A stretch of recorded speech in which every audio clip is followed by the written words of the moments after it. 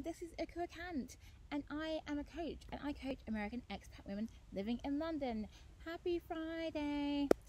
The theme for the video this week is community. You know what? I think I'm going to take a leaf out of the Golden Girls book. Thank you for being a friend.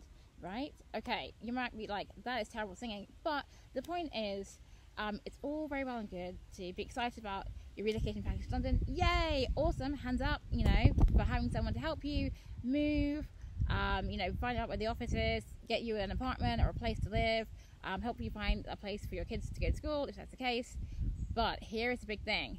They will not be helping you to find friends. And you might think that this is like, you know, not really important, but it actually is. Because if you think about it, you're going to be living abroad for maybe a year, 2 years, or whatever the case may be with your particular relocation package. And yes, of course, you can keep in touch with your friends back at home, you know, using technology. But here's the thing. Distance and time zones make life complicated.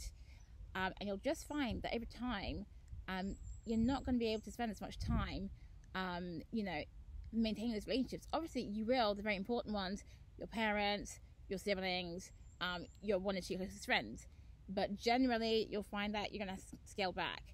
And this is where you'll need to build community in London. And I have 3 top tips on building community in London before you arrive, so that you can start to feel like you have even virtual friends and then actual real friends when you turn up, and you can go to their events and get stuck in. So tip number 1,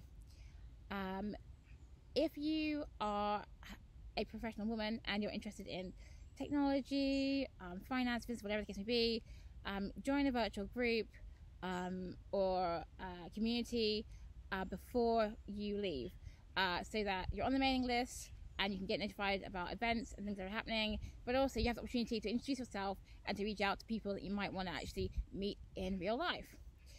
Number 2, really think about your spiritual practice and your hobbies. So if you know, attend a church, a mosque, a synagogue, whatever practice that you do, find out, you know, where the nearest of these types of religious venues is nearest to your new place of living or work, and reach out to them before you arrive, to say that you're coming and that you'd like to join the community, and ensure that they'll welcome you with open arms.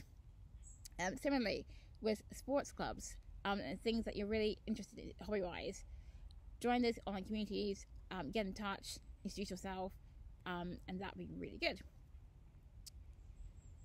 I think there was a third one. What's the third one? Aha!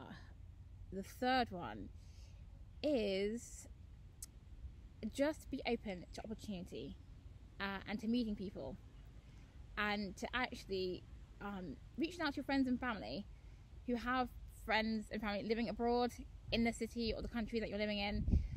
I mean, yes, they might not be your best friends for life, but at least they are people that you know, that you're connected with, and that it's, you know, an easy way to start building up community. So yeah, without further ado, have a wonderful day and weekend. You're wonderful, you're marvelous. Take care and back yourself and be your #1 cheerleader. Goodbye.